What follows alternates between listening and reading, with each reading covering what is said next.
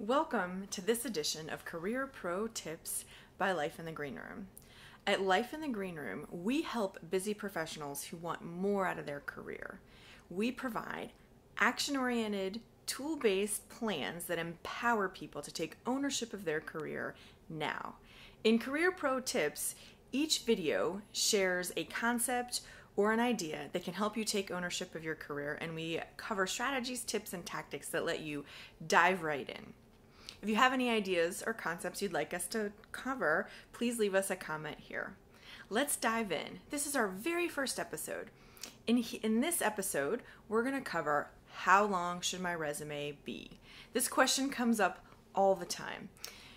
It's really a couple things to dive into in order to answer this question.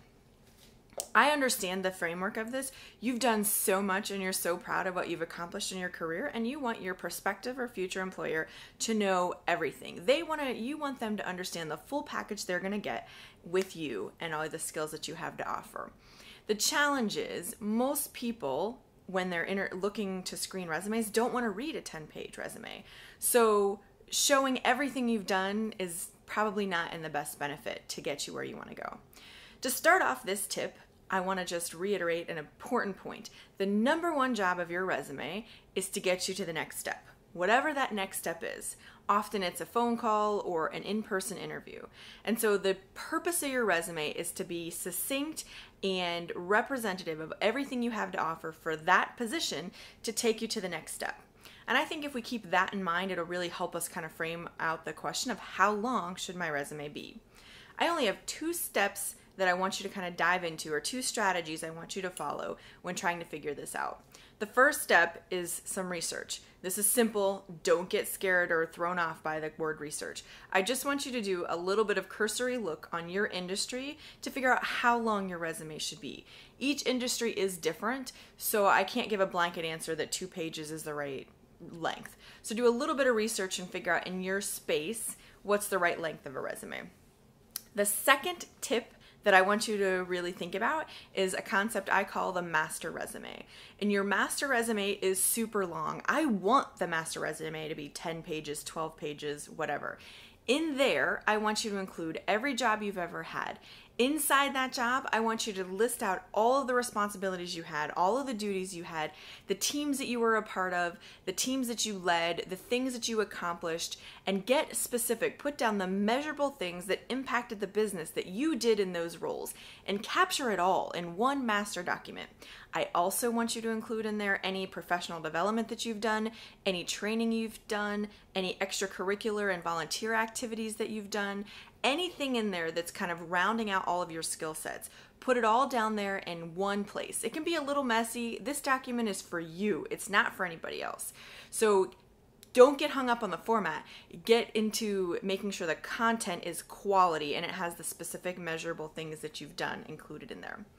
Once you have your master resume, we're going to do two things with it. One, you're going to curate the resume to be the best representation of the skills that are going to help you with the job that you're applying for.